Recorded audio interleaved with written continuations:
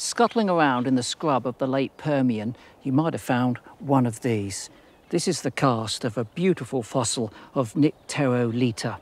It's part of an extinct group of reptiles and fed on things like proto-cockroaches, dragonflies, millipedes. It's got quite large eyes, suggesting that it might have been nocturnal, and we also know that it had really good hearing, something quite unique for animals of that time. But then look at this chap. It's Davinia. Would have grown to about 50 centimetres, looked like a small dog. Neither a mammal nor a reptile. It's got forward-facing eyes. It was perhaps a predator of some kind. But look, from the top you can see it's got really wide cheeks, and the remains here have perhaps a sagittal crest, suggesting that it had very powerful muscles, a powerful bite. In fact, might have been fishing for shellfish down on the beach and crunching them up with its powerful jaws. But last, and perhaps most impressive, this is a magnificent specimen of a super predator, Inostransevia. What an animal. Just look at those saber-toothed teeth there. Now, those are slashing tools. Those are for wounding prey, waiting for it to bleed to death, and then catching up with it and swallowing large chunks whole.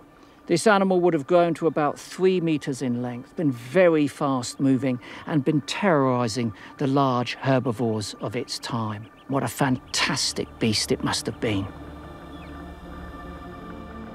But by the end of the Permian, along with nearly every other living thing on Earth, they would be dead.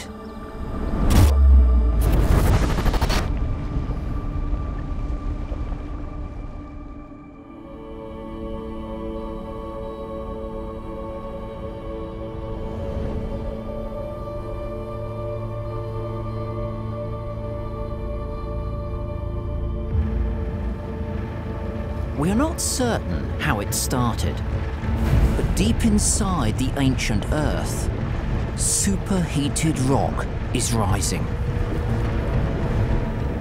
pushing upwards against the solid outer crust, until it can take no more.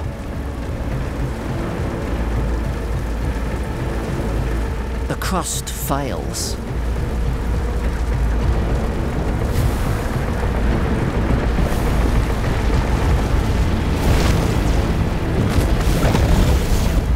Landscape physically torn apart as lava floods onto the surface, forming great curtains of fire.